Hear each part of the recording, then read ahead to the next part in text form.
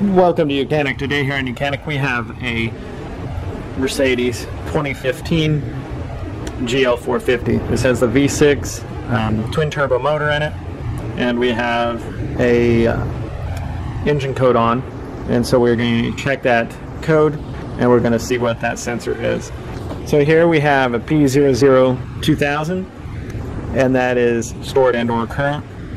That is the actuator intake camshaft bank 2 has an electrical fault. A couple of reasons. Electrical fault, maybe you were replacing some other components and you forgot to hook it back up, or something has broken down in the sensor, vice versa. So this is the bank 2 on the right hand side of the engine, and bank 1 is on the left hand side of the engine as you're looking at it from the front. At bank 1 you have cylinders 1, 2, 3, 4, or 1, 2, 3, and then bank 2 we have 4, 5, 6, right? So we have the intake actuator, and so this is the intake, because here we have our intake side. All our air comes through here into the engine, so we have the intake side. This is the sensor for the intake side. So this sensor here, we have, if we're replacing the sensor because we feel that the sensor has gone bad, this electric connector is connected good, and you've been able to investigate if you needed to whether there's any wire frays or whatever in the connections. So if that's what you've done, then you know maybe you should start by replacing the sensor to start with, and roll that out. So the sensor, you would pull this little tab back, press the connector, and be able to open it up or pull it out.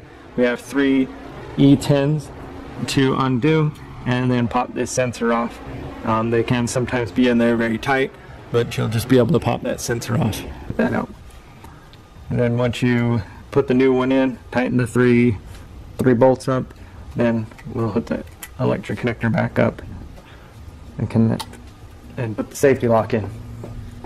So we've done that, and now you can go back with your code reader and you erase the DTC, and it has done a system check immediately, and it says that nothing is wrong at the current moment. Now, of course, you would still drive your vehicle for, for a while, for a week, and make sure that code doesn't come back on. If it comes back on, well, then you'll have something that's deeper that you need to look into. Thanks for watching YOUCANIC.